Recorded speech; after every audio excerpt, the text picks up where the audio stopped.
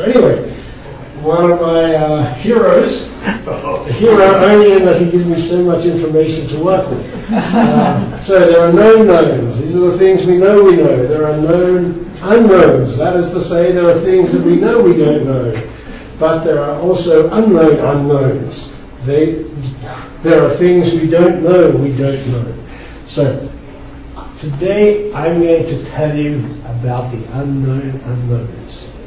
About the things you don't know, but I actually know a little bit about. So there are unknown unknowns to you, and hopefully at the end of this hour or 45 minutes, you'll be a little more familiar with them. Going to be a whole barrage of information. So if you miss something, you're not going to do well on the test. So stay awake and stay alert. All right, very quickly, and now I say this in all sincerity, we owe you all a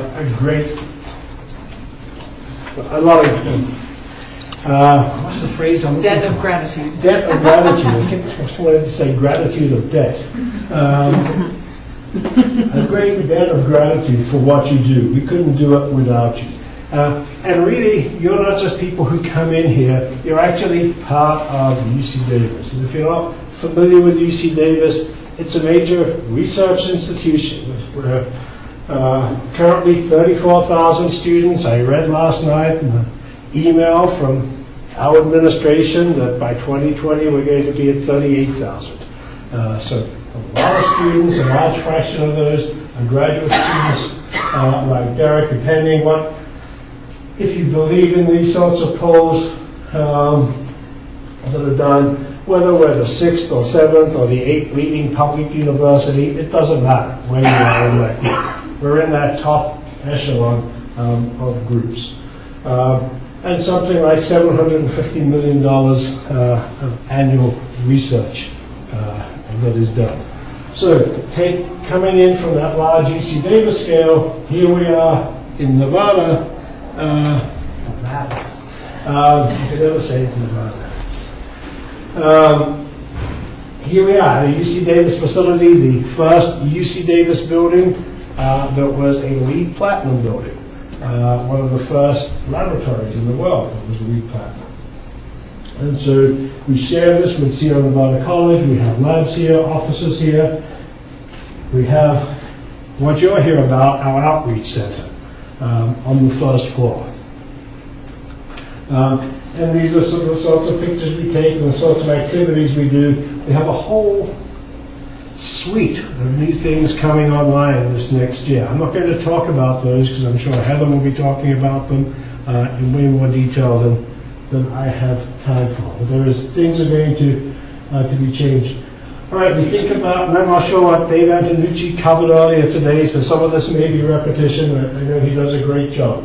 But we always think, here we are in the Tahoe Basin, this is the watershed. Yes, it is. We look at the mountains, that's our watershed, but we're really just the top of a much larger watershed.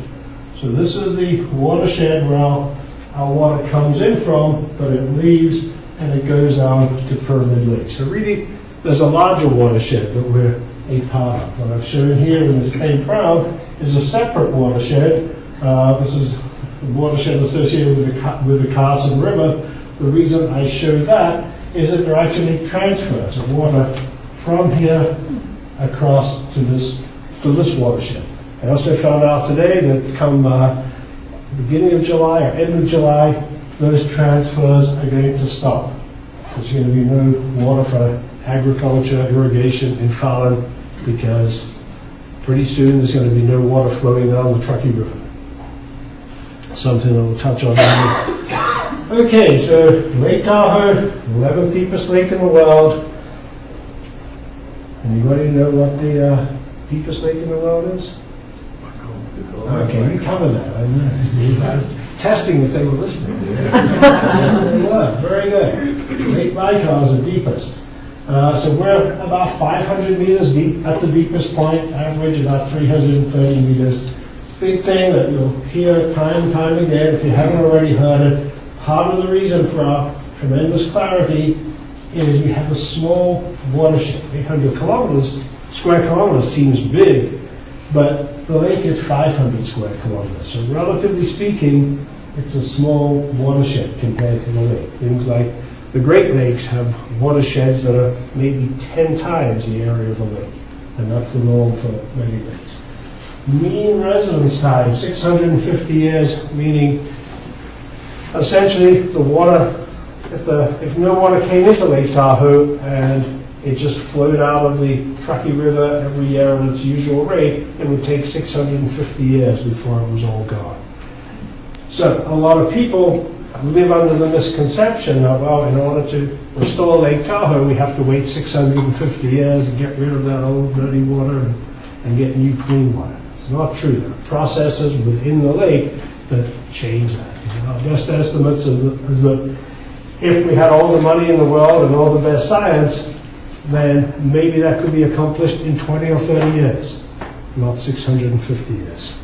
Of course, we don't have all the money in the world, and the science is evolving all the time. Okay, keep Tahoe blue. This is not our logo. We need to say Lake Tahoe. We've had this as a logo for over 50 years. And what they really mean by that, or what they meant by that when they started it, was to stop the decline in the lake's clarity. Okay, so here's Captain Burnett. He does a lot of this, posing for photographs. He barely does a scrap of work. This is pictures here. This is my good side, and then taking from that side. But here he is about to take a Secchi depth reading. And so what do we do with these Secchi depth readings? Well, one of the things we do is whenever he takes it, he makes a judgment, a very calculated judgment about what the conditions were like that day. So if it was a very windy day, an overcast sky, and the like, he'll take the reading, but we won't really use it. We'll put a little asterisk next to it and say, this is not really a high quality reading. It has to be a clear day, a still day, a measurement taken in the middle of the day. And so typically there are about 20 or 25 such measurements that he takes, and we do this grueling scientific mathematical procedure. Some of you may have heard of it. It's called averaging. We take those 25 values, add them all up, divide by 25, and we come up with a number. And each of these dots represents such a number. It's the annual average Secchi depth for that year. So I don't know what this one is, say 1990. Actually, yeah, that is 1996, because this was the worst year ever, 1997. And this, so whatever this is, 20, something like 20 meters, 19 meters was 1997, and that's about 65 feet. That's how far down into the lake he could see on average during that year. You see, there's lots of variability. There are even trends where it gets better for maybe 6 or 7 years, and then there are periods where it gets worse. Okay, that was for the whole year. So let me go back to that. So one of the things we've been talking about a lot in the last few years is that this trend line that we've run through there has actually flattened out. If we had plotted this figure 10, 15 years ago, we had a straight line going through that data. For the last 10, 15 years, there has been a flattening of this curve. Hasn't come down yet, but it may start coming down. We don't know. Mathematically, the best we can say is that the decline has been arrested. If we look at the winter months, and these are the months when it's actually clearest in the lake, statistically speaking, it is getting better, which is tremendous. I mean, there's been a huge amount of science, a lot of investment, a lot of hard work by lots of people to be able to say, well, for this time of year, things are getting better. It's a tremendous achievement. But we can stop patting ourselves on the back. If when we look at summer, we can see that statistically the best line that goes through all these averages for the summer is a straight line, meaning it's getting bad at the same rate now as it was 30 years ago. Lots of interesting things happening there, though. I've put those dotted red lines through there. It seems to go through this pattern of declining clarity. So I've been able to see lower and lower into the lake, and then it improves. Back here, it was getting worse and worse and worse, and then 5 or 6 years of improvement. Anybody know the reason for that? I don't either. But it's something that we are working on. That's something we do want to understand. Now, I'm about to do something that I've told all the staff here they can never do, and that's to give you some insight into one of the most recent measurements we've taken. We normally don't release this data till the following year, the average. But I was out with Brant last week, and because I was there, he actually took a real measurement. He didn't just pose for photographs. He was doing a bit of that too. And this was summer. And you can see the average values in the summer, are something like 60 or 70 feet, or whatever that is, 18 or 19 meters. What was the reading you took last Tuesday, Brant? It was 28 meters last week. 28 meters. Essentially, Yes. this level. So, the lake is saved, everybody. No, it isn't saved, but it's unusual. I mean, it's unusual, and without giving too much away, this summer has had remarkable clarity. So, if you look at it in the context of this plot, it's showing that this summer, we don't know what the average will be yet, it's going to be a continuation of this. Maybe it'll just keep going down and down, I doubt it. But it's indication that this is a very dynamic lake. It's changing. It changes day to day and year to year, and even with longer periods of time. Okay, so part of our story, part of the story of the lake is why has this decline occurred? And the best we can figure out, and when I say the best we can figure out, this was a 10-year program that cost a couple of $100 million involving probably 4 or 5 dozen universities and consultants and research labs around the country, was that the main cause of the decline is very fine particles. Dust. Microscopic dust that's entering the lake. And you may say, well, why has it just entered the lake in the last 30 or 40 or 50 years? And the reason is that dust was often there before, but the basin was different. We didn't have so many roads and shopping centers and houses, and so when that dust landed on the earth, it infiltrated into a meadow or a stream bank or something like that. It was absorbed held by the vegetation and eventually washed into the soil. Now it lands on a road, it rains, the snow melts, and those materials get washed off the road, they run across the surface, they go to a stream, they go to a culvert, they end up in the lake. So it's these very fine particles, 5 by 10 to the 20th. It's a ridiculous number. You can't even imagine how much that is. It's huge. But that's what the estimate is. And where does most of it come from? Most of it comes from this big orange part of the pie, which are the urban areas, the roads and where we live and where we shop, and so on and so forth. Other things contribute relatively little. So that's why a lot of the efforts by the agencies are now going to these urban areas. Doesn't mean we forget about everything else. There are other inputs to the lake that matter, maybe not so much for clarity, but for lots of other ecological reasons, the nutrients, nitrogen and phosphorus, and they come from other areas. So we can't just focus just on these urban areas, even though that's where the fine particles come from. Okay. So these particles are something like between 1 and 10 microns, and it's just a 5 by 10 to the 20th is a hard number to grasp. What's a micron? So to make that easier for you, you have a dog. Your dog is about 1 million microns long. Your dog has fleas. They're about 3,000 microns in size. Head of a pin, 2,000. Thickness of your hair, 100 microns. If you've ever changed copier, a toner in a photocopier, and that liquidy black stuff you get on your hands and your clothes, that's actually very fine particles, about 10 microns, and bacteria, like E. coli, are about 1 micron. So the particles that are affecting Lake Tahoe are somewhere in this range. And this is a distribution of road dust, the number of particles in road dust according to size. And the peak number is sort of in this sort of 1 to 3 micron range. So that's a large part of our problem.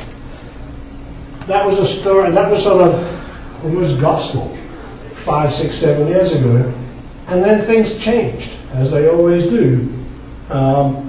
A lot of people took that to mean, well, if it's road dust, then it's not biology. Biology doesn't matter for the lake. The biology changed in the lake. The algae, the little microscopic plants that float around, for a reason we'll see in a minute, they started to get smaller. Instead of being 50 microns, where they didn't really affect the light very much, smaller species came along. Species that were, the scale here, 2 microns. Suddenly, biology is the same size as these particles, this dust that's affecting the light. So suddenly, in the last 5, 6, 7 years, we've realized the biology really does have a role in affecting clarity.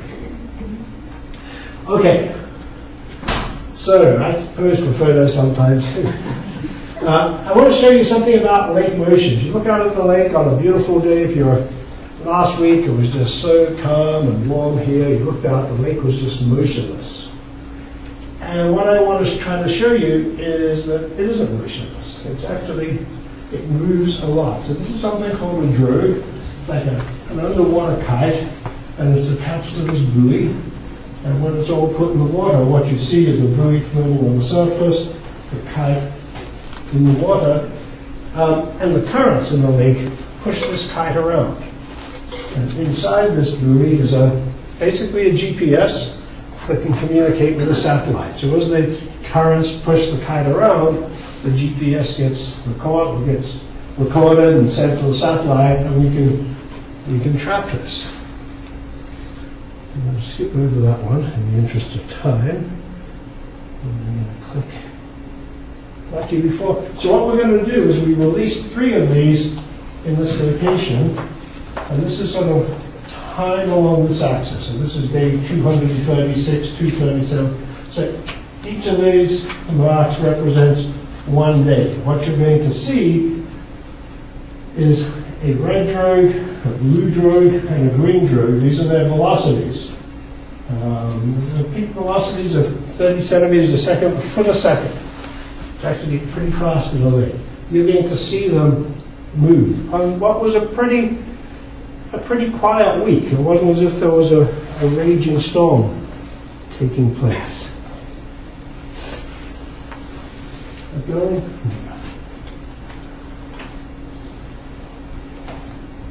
Okay. There they are. And so you've seen this red line is showing you the passage of time. So okay, this is the beginning of a day. I see that green guy? In less than 12 hours, it goes from the east side to the west side. We all know the wind comes from the west to the east. But not always, but sometimes. But these things, they can move rapidly. They sort of get caught up in bays, and so on and so forth. And so with these, we can actually get a sense of the magnitude of the current, where things move. And you look at this and you say, first thing you say is, wow, isn't that great? And then you say, well, that's kind of pathetic, because you've got big lake, 11th deepest lake in the world, and you've got 3 of these things. I mean, what's happening here, and there? And it'd be great to have these everywhere. So we can't afford to have them everywhere. Which, if you'd like to grab your checkbooks now, you can change that. What we do very often is we take measurements and then we build models. Models that represent the physics the equations that describe the motion. And we use what we learned at these three locations to test our model. So what I'm going to show you now is the result from a model.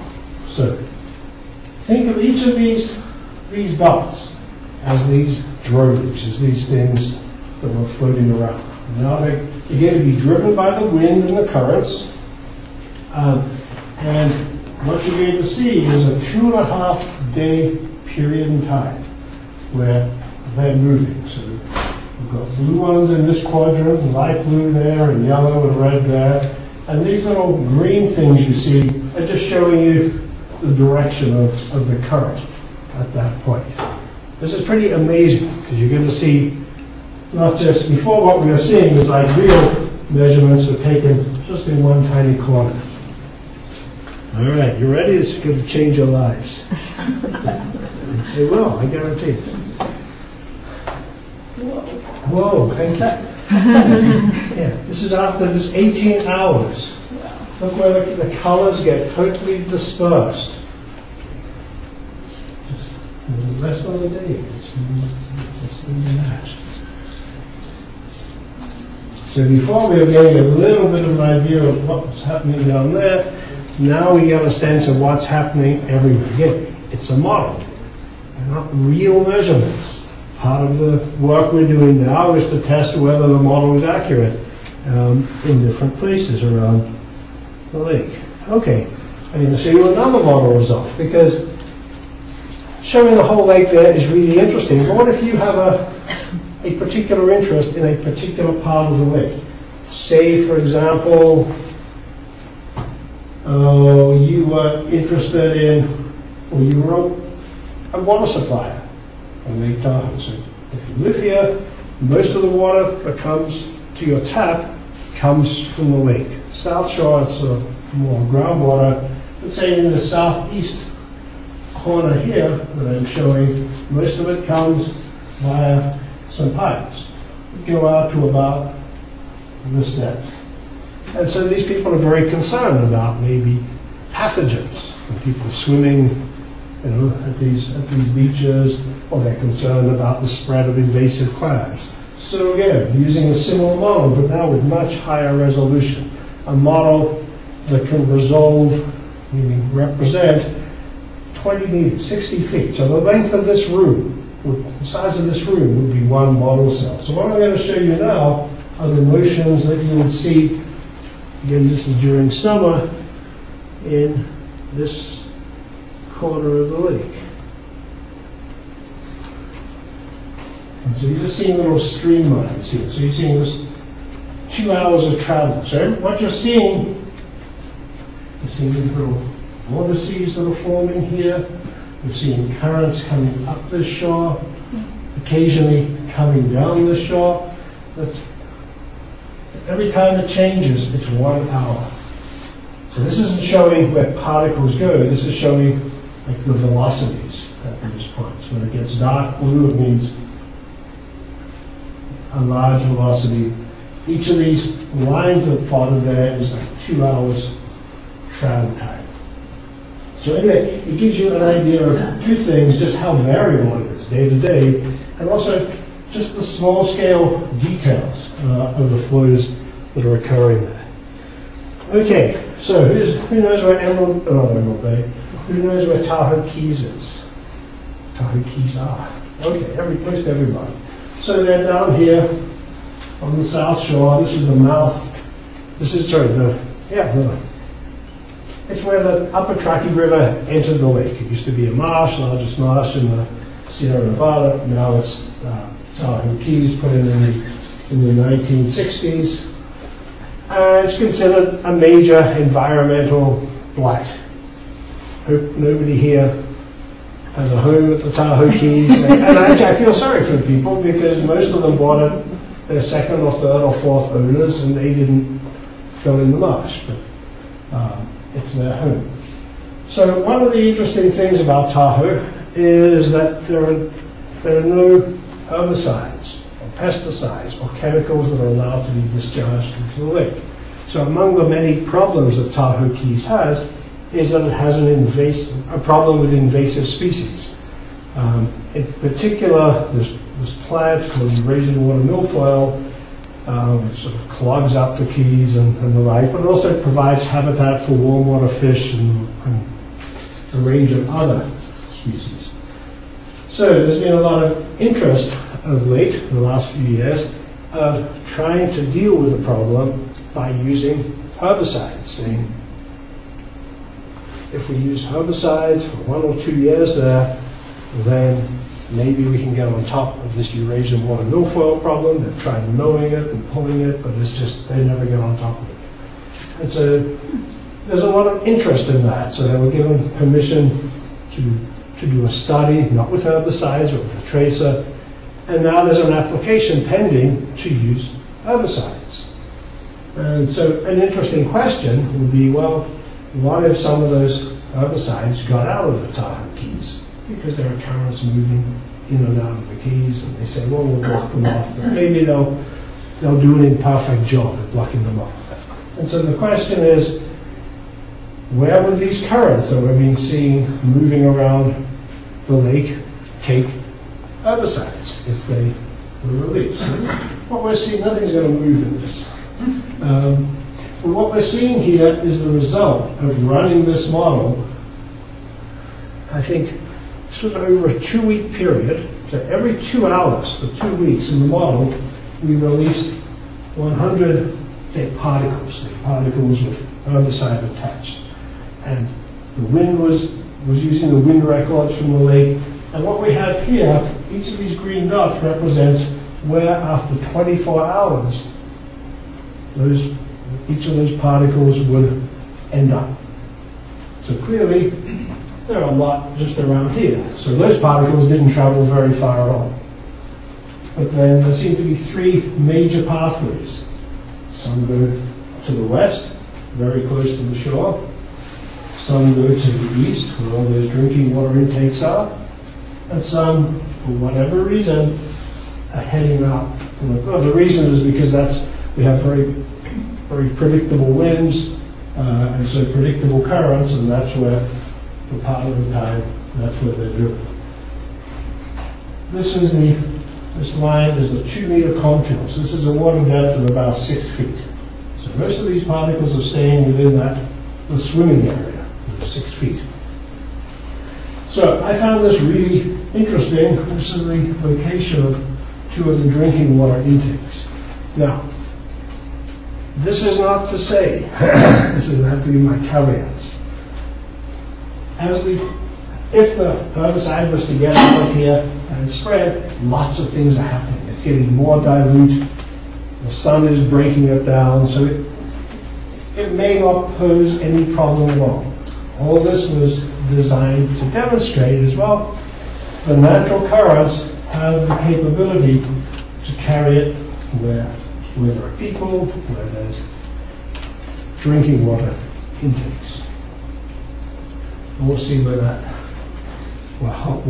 lands us into. Okay, talking about invasive species. All right. Quagga mussels. Do we have quagga mussels in Lake Tahoe? No, do we, Brian? No. That's it yesterday. Not yesterday. All right, good. Do we have Asian clams in Lake Tahoe? Yes, we do. Do we have largemouth bass and bluegill? Yeah. Do we have hydrilla? Gotcha. No, not yet. Not as of yesterday, anyway. Hydrilla, it's common in many lakes. It's terrible for boating and the like. We have other plants like Eurasian water milfoil. But this is something, these are all, well, I guess they're not invasive to everywhere. There's some place they're native to. But certainly in western lakes, they're all invasive. But our biggest issues right now are with Asian clams, warm water fish, and Eurasian water milfoil. I didn't have a picture of Eurasian water milfoil, but I had one of hydrilla. That's right. We've done a lot of work on Asian clams. They're very small, about fingernail size. The worst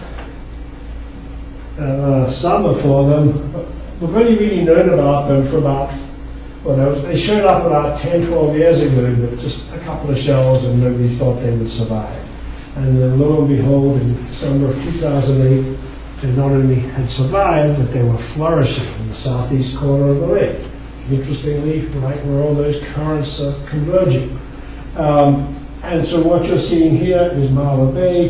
This green is not the Asian clams. This is an algae that grows in association with them. What the Asian clams do is they filter in huge volumes of water. They take out the nutrients from that water. They'll take out the algae. They consume them, but they excrete probably 80 or 90% of what they take in. And that excretion puts highly concentrated nutrients into the water, which then allows this pretty bright green algae to flourish. So Brian's photos, the left is what most of Lake Tahoe looks like in the near shore. Very clear sandy bottom, and the areas affected by Asian clams look like what's on the right. One of our early tasks was using an unmanned submarine to literally go around the whole perimeter of the lake looking for these, or at least looking for evidence of their shells.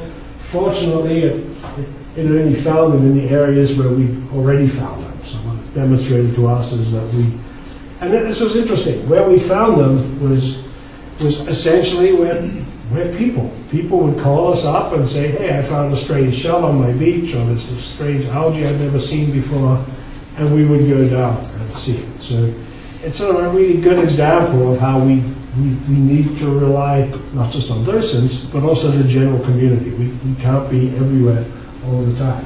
And clearly what this demonstrated is when they weren't, people weren't complaining about them.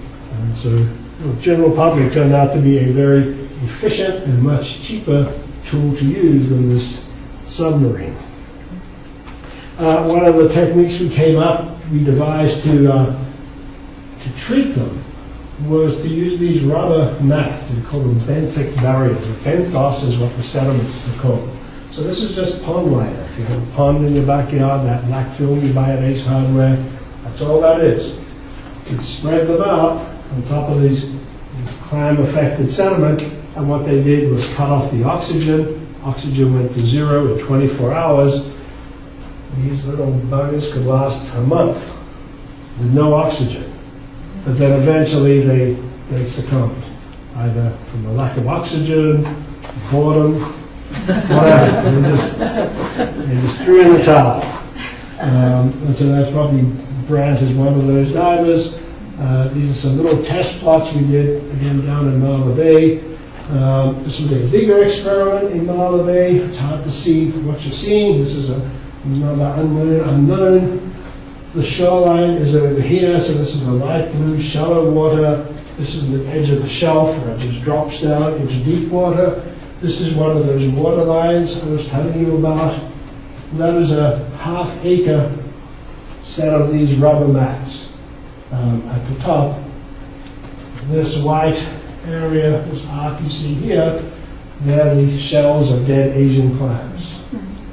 So this is a pretty graphic photo. Okay, so that was tremendously successful, like a 99% kill rate.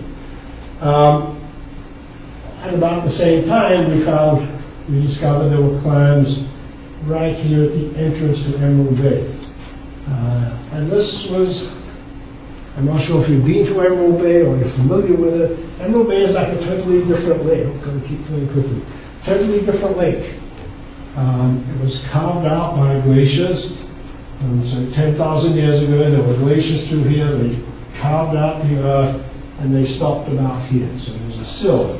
All the pushed up dirt from here is right across the entrance here, and then it drops off into Tahoe. So it's only a few meters deep there. And that's where the clams were. They're on the sill, this amalgam of material from this whole valley.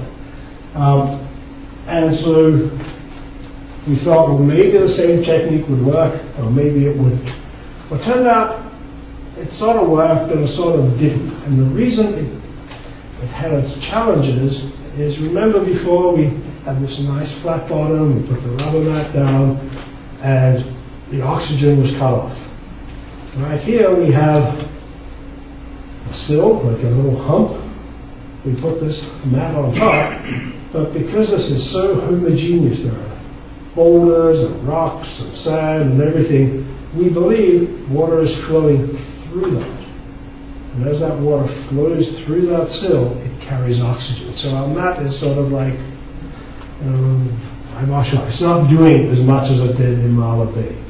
So this is still ongoing, so I shouldn't say what the conclusions are, but it's had a lot of challenges. Also because there are very strong currents that go through there, they keep moving the mats. So every so often the clams get exposed, and so it's had its challenges. Okay, so it's a huge production. This was now 5 acres of mats.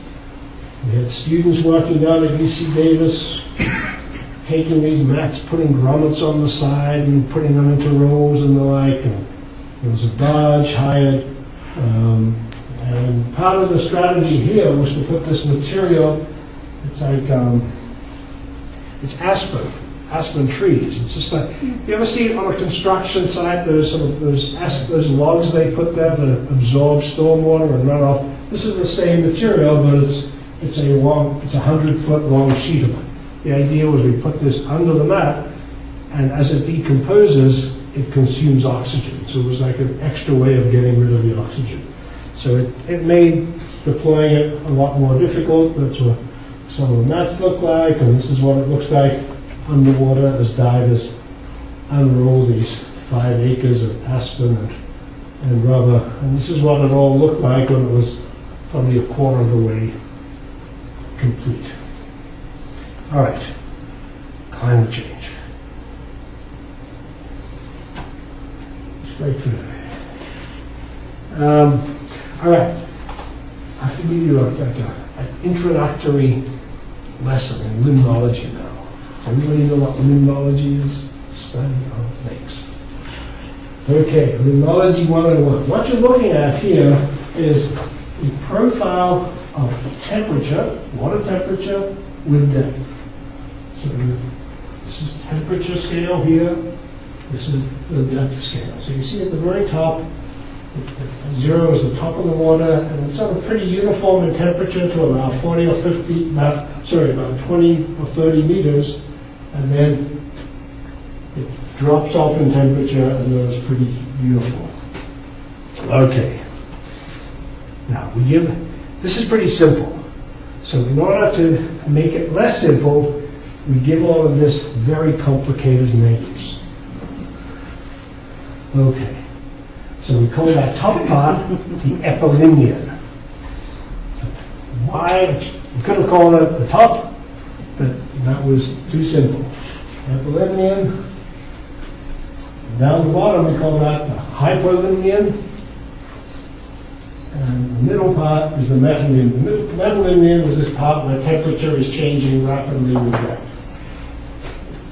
All right. These are terms you're going to hear and see and use and grow to hate. This is called the thermocline, this region where the temperature drops up very quickly. And so the important thing is that these divide different parts of the lake. So this epilimian is where the wind is acting, and there's often a lot of action up there. That's where oxygen is entering the lake because the waves breaking and things like that. Way down here, there's no oxygen entry. This is, the waves are happening way up there. Okay. So I'm going to march you through the year now. So this is in March. So in March, it's cold, end of winter, it's the same temperature, top to bottom. Okay, so there is no epilimian or metalimian or hypolimian or any limnian. Then spring starts. So May, you start to see it stratifies at the surface, meaning there's a different layer forming at the surface. You have a thermocline going almost all the way to the top. A couple of months later, it's still warmer at the top. It's July, middle of summer, 4th of July, it's come and gone. It's whatever that temperature is, 16 degrees Celsius. It's about 60, 65 degrees Fahrenheit. All right, now the interesting part starts. Oh no, it doesn't. Okay, September, it's even warmer yet. Will this ever end? Okay, now the interesting part starts. So this is the stratification time of the year. So during this whole time, if I was a molecule of oxygen, I would be stuck at the top. There's no way I can get to the bottom. The only way I can get to the bottom is by being mixed down to the bottom. And that's not happening. I'll show you why in a minute. As we start going to the next month, November, you see we're going from here down to there. It's cooled and the surface has gotten deeper. If we give it another couple of months, in January, we've gone from this back down to, there's a slight stratification there, and then we're back to March again. That's almost vertical. So that the initial picture I showed you was actually from November. Okay, like this in Sudan. So okay, so that's the normal pattern of the lake. So with climate change, it's getting warmer, we all know that. The big threat to any lake, not just Lake Tahoe, is not that the water is going to get a degree warmer. I mean, that will pose some challenges and changes. It's that pattern we just saw is going to start changing, because everything that lives in the lake is totally keyed in to that pattern.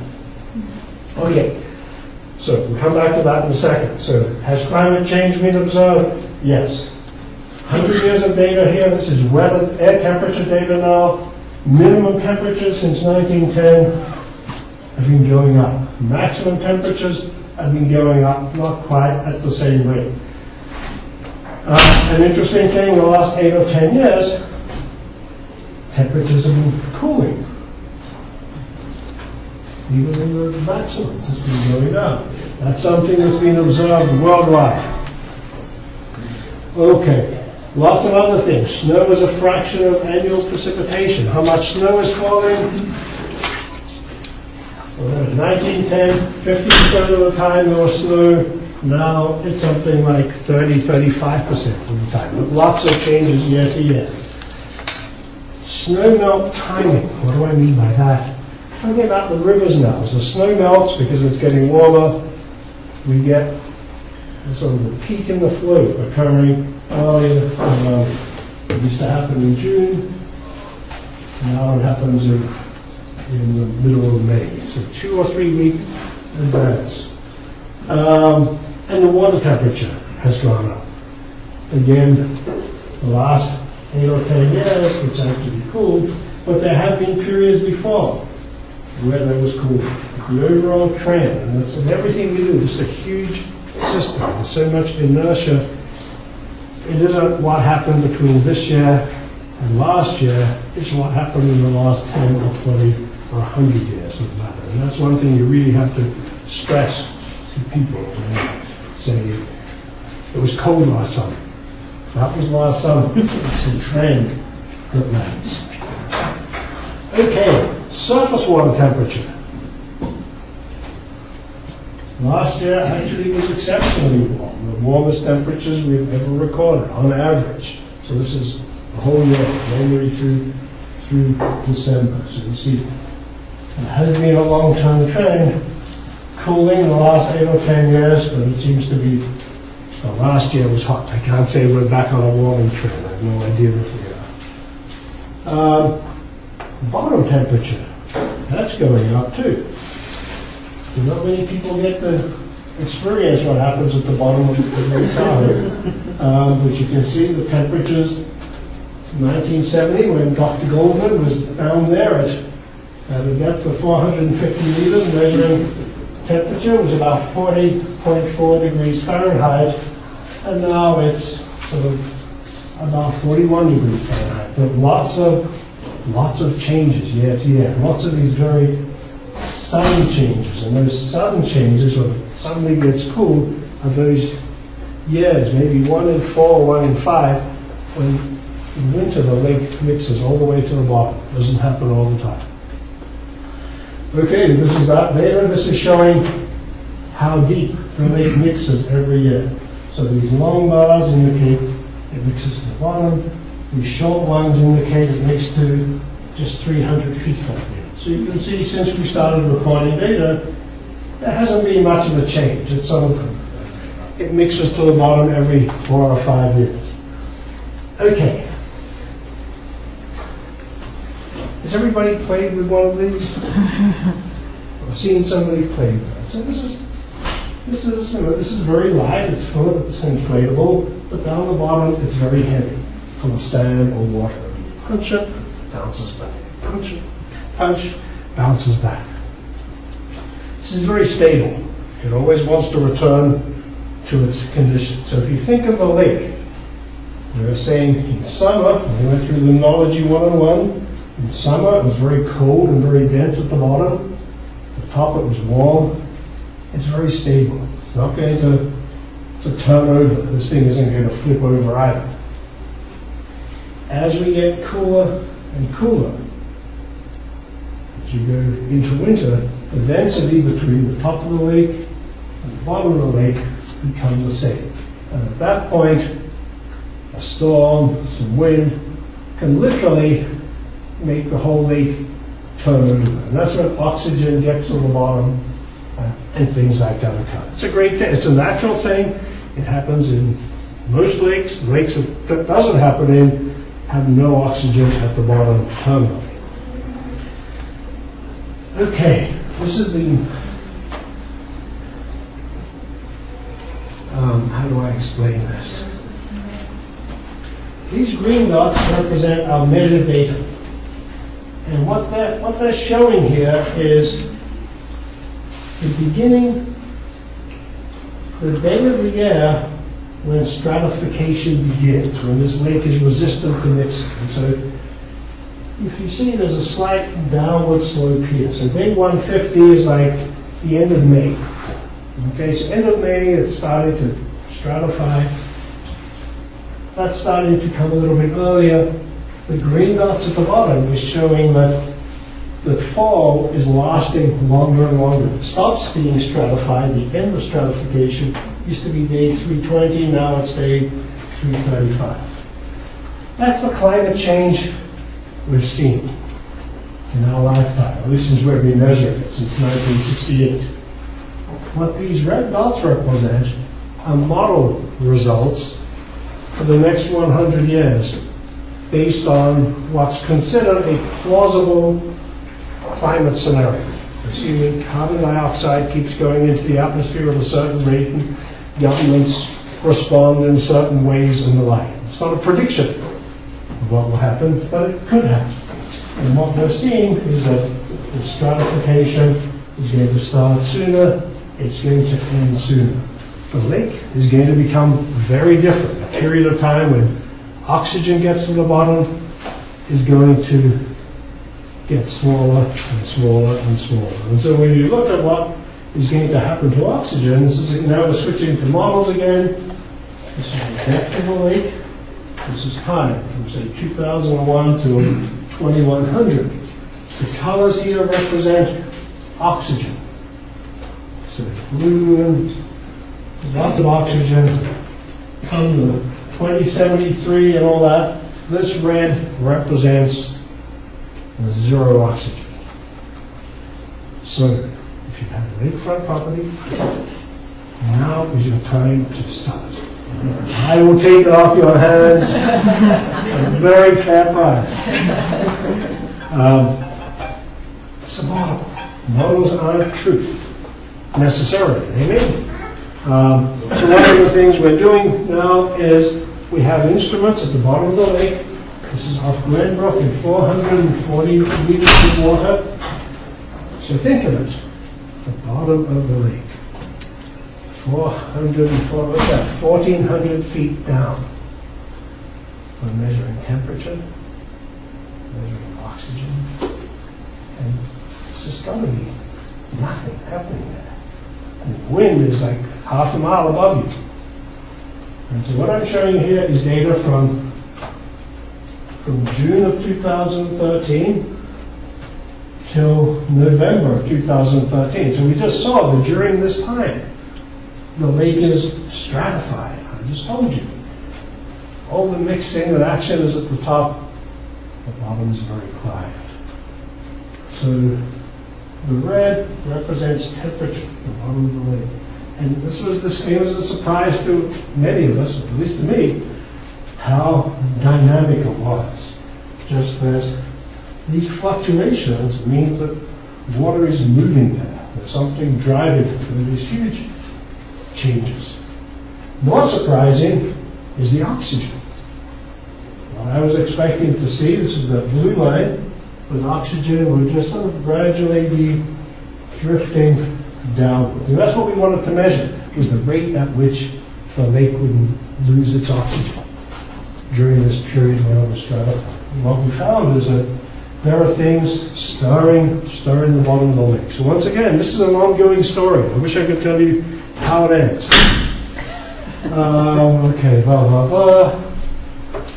Okay, I'm going to wrap this up in 5 minutes because you've had a long day. A year and a half ago, or two years ago, I borrowed a glider. This is great. It's like a submarine, but it doesn't require power. Uses very little power.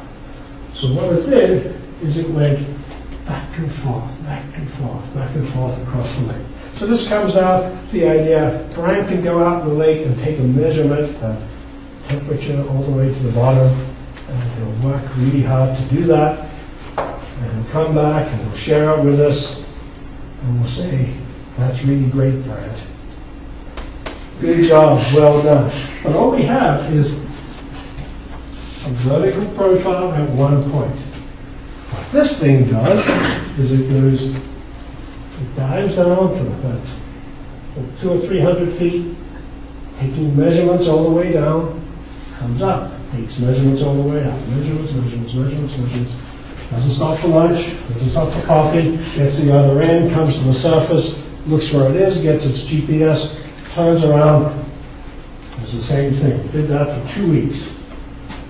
24 hours a day, Brent. Measurements all the time. Never complaining. You heard about those online educators, Jeff? All right. And so that yellow line back and forth across the lake. So really, what I'm going to show you now is it's like taking a slice across the lake and seeing what it measures there. It takes about 11 or 12 hours to go across the lake. So it's a bit like a photograph, an image, but it's slightly blurred because there is a passage of 12 hours. And again, this was really illuminating. So this is oxygen. So I guess it goes down to 500 feet. I was mistaken. So 500 feet. This is the west shore, somewhere near Homewood, north of Homewood, and this is the east shore, somewhere near Sand Harbor. The blue represents cold water. The lighter colors represent warmer water. And this was, I should say, during this particular day that I'm showing you, there was this roaring wind from the west to the east. So what we're seeing is the impact of that wind literally pushing all that warm surface water, that epilineal water, across to the east, making nice, warm, swimming conditions at Sand Harbor. Meanwhile, back in Leaks Bay or somewhere like that, it's freezing. So again, the lake is really dynamic. It isn't just temperature that's moving, it isn't just heat.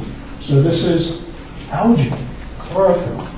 So all the algae, in a very still lake, they'd all be in one layer across here. Now, these algae have been pushed up, lifted up, and these algae get pushed down. As they go down or up, they get exposed to different amounts of light. They grow at different rates. So again, what's happening is changing constantly, and this is oxygen that's changing. All right, I'm going to step it up. Forget that. Forget that. Okay, I'm going to end with this. So this is our latest thing. We call this a nearshore network. The idea is basically this. We know a lot about what's happening in the middle of the lake. We don't know it all. There's way more to learn, so hopefully you've caught up. What we know the least about is the nearshore. And that's where most people live, or at least experience the lake. And that's where there are a lot of concerns these days about algae or rocks or invasive species. So the idea here is let's measure what's happening in the nearshore. Unfortunately, whereas the place where Brant goes out in the middle of the lake is pretty representative of most of the middle of the lake, the nearshore changes everywhere you go.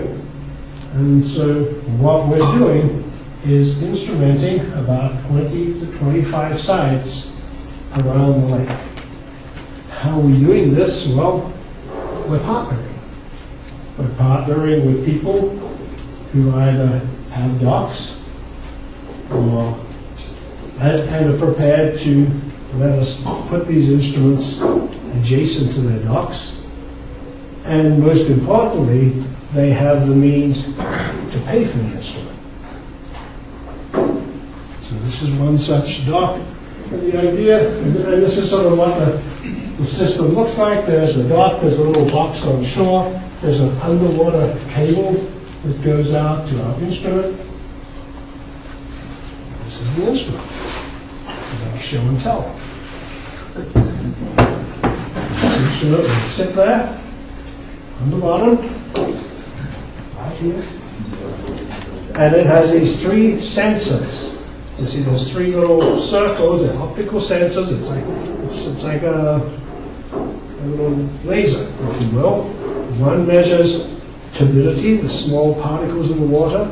One measures chlorophyll, the algae in the water. And the third one will measure what's dissolved in the water. And so it will measure that, it will send the data back still working it out, every 30 seconds, every minute, back up this cable, we go onto the internet. We also get power from this cable. What is this going to be? Essentially, these blue dots are the places we want to have these installed. Right now we have 7 of them going in. So there'll be 7 in by the end of summer. Wait there, Derek. They'll be in. All right. Actually, we just got part of the equipment arrived today. It's 450 pounds worth of equipment. And that wasn't even this part. It was just the shore box. So this time next year, this talk will be very different. I won't have to talk. We could just go online and we can see what's happening, what the differences are between, say, our site at Sand Harbor and our site at Rubicon. And we'll be able to see the effects of these motions. I always take pictures when I fly. My job. And you'll be able to see, because we can measure in real-time stream flow, we'll be able to see if we're getting, there's been a storm, and we have a large flow coming down General Creek. Is this going to affect the northern side or the southern side? Where's that stream water going? How important are the streams? How important are the urban areas to the nearshore? So with that, finally, thank you again.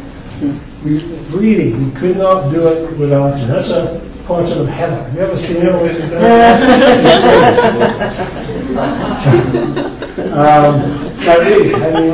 have tremendous AmeriCorps, we have Allison, we have Heather, but they can't be here every afternoon like you are. So I applaud you.